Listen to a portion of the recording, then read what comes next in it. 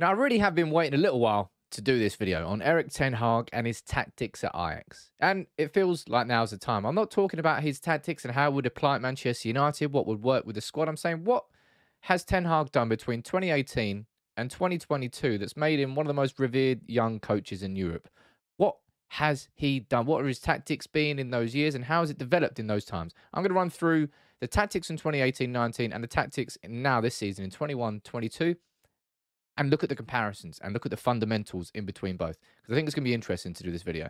Look, if you would consider, please subscribe to United People's TV. Go down there. It'll only take you a second. It's free to do. Hit the subscribe button. Hit the notification bell as well. You get a ding every time I go live with a video.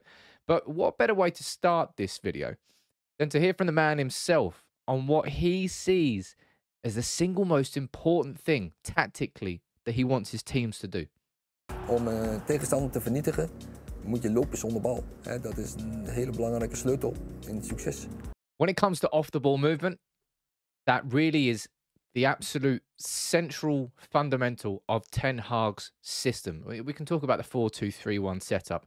We can talk about how his defense sets up when they're on the counter-attack. Everything, and we will run through that. But just the fundamental there, off-the-ball movement, that is key for Ten Hag.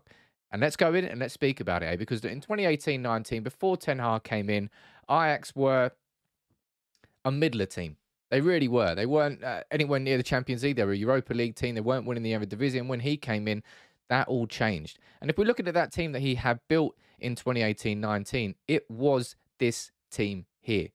You know, you've got De Jong there in the middle with Schürrle. You've got Van der Beek there as the sort of number 10 type player. Tadic with Ziyech and Neres up front. No, not really a traditional striker inside that system, and we'll run through that. Mazraoui and Tagliafico as the two fullbacks, with Blind, De Ligt and Onana as the three. Now, what he very much did inside this system was, in the build-up, it was all about one of these players dropping. So what normally happened is Tagliafico and Mazraoui were to go up here, and then you would normally see Schürrle or you would see De Jong. Kind of De Jong happened quite a lot, dropping in to make a bit of a midfield three. But what always happens inside these, in both systems, in 2021 and in 2018, is just a creation of space and how all the players use it. So what you can see here is all of a sudden there's space there. So Van der Beek would drop into that, for example, at that time. Neres would drop deeper.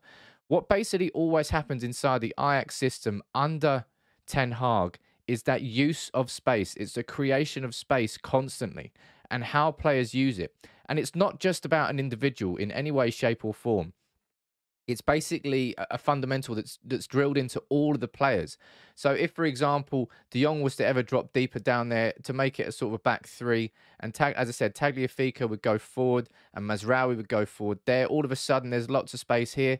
So Van der Beek would drop deeper to exploit that space. And if you're then going to switch that and you're going to say, right, let's take the play forward, what would happen with Ajax going forward? It will be a very, very similar style of play. What they always try to do is create situations where there's a lot of players available for the pass forward. So whether it's Tagliafico on the ball down here, all of a sudden he's going to have 3 or 4 players in space. Ajax have always got options, always had options in 2018-19, and those sorts of fundamentals have been taken forward here. And if you're looking at how Donny van der Beek is a player that so many people have talked about at United over the last, 2 years that he's been here, and how he's not really, let's be honest, he's not been the player that he was for Ten Hag, but he was fantastic inside that Ten Hag system. When it comes to the attackers, Neres and Ziyech, they tended to drop a little bit deeper. They narrowed themselves.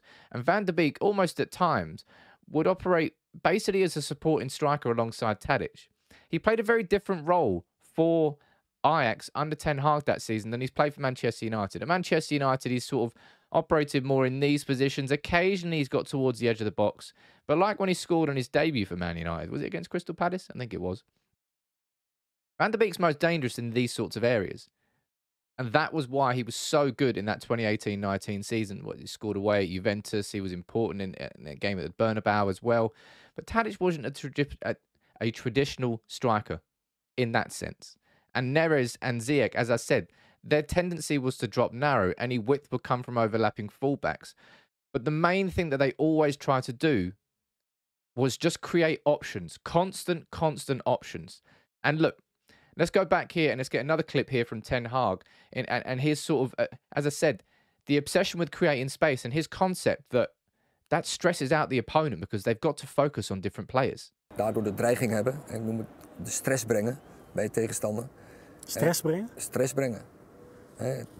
Waardoor ze zullen toch op, ik denk dat het, wie is het daarbovenin? Is het David of is het Dusan? Ik denk Dusan. Aan de andere kant? Ja, aan de andere kant. Die daar staat bij de tweede paal. Die trekt de andere kant op? Nou, die trekt daar de aandacht.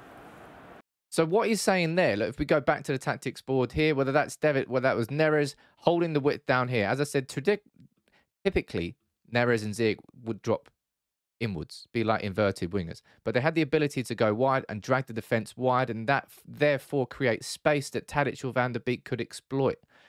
Space and space creation has to be the one fundamental of this system. If you look at the actual style of it, it's a 4-3-3. Typically with two holding midfielders, two central midfielders rather than holding midfielders, one who's a playmaker, one who's more of a, breaking up the play, if you know what I mean. Playmaker and a play breaker. And then that number 10 who really operated between the lines. That's how he liked his team to play. That's how his team operated in 2018-19 to great success. Champions League semi-finalist, knocked out by that last second winner from Lucas Moura. And it was a wonderful team, but that team got taken apart. Absolutely taken apart. In the two summers that followed, they lost. Who did they lose? De Ligt, they lost De Jong, they lost Van der Beek, they lost Ziyech, and they lost Schöne. He had to completely rebuild his team. And this is the crucial thing that we all have to... There are subtle differences, and maybe not so subtle differences, between that team in 2018-19 to 21-22. But the fundamentals stay absolutely the same. And that, for me, is the biggest tactical takeaway I would say to take from this video on Ten Hag. His system is embedded. In the 3-4 years it took him to develop this new team here, and it is new. There's so many new names in there. You've got Berghaus, who I've spelled completely wrong. Nice one, Sam. Berghoogs. Nice one. How embarrassing. Got to check that before I go live. Anthony on the wing. Haller up front. Alvarez and Gravenberch. Timber. Martinez. A substantially different team, but the fundamentals remain exactly the same. You've got your two players there in midfield. You've got Gravenberch and Alvarez. Gravenberch, who's come through the academy, and Alvarez, who was brought in.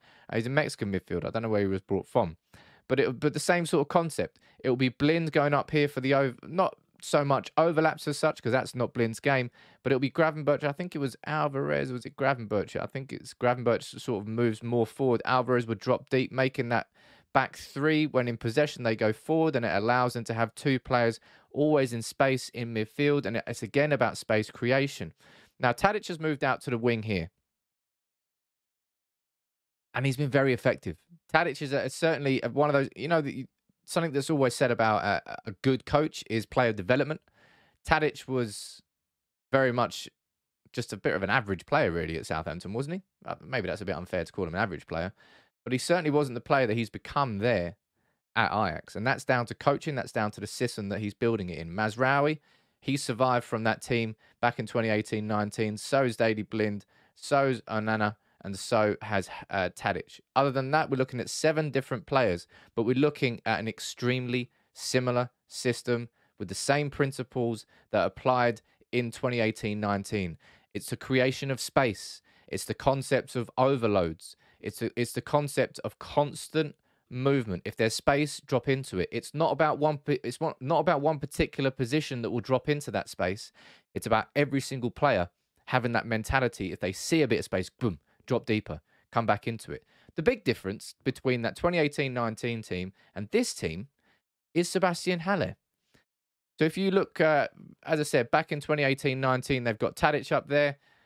Haller is a completely different type of target man. And it's given a new element of directness to Ajax's system, which didn't exist back in 2018-19. They're not afraid to use it. I would say they're quite...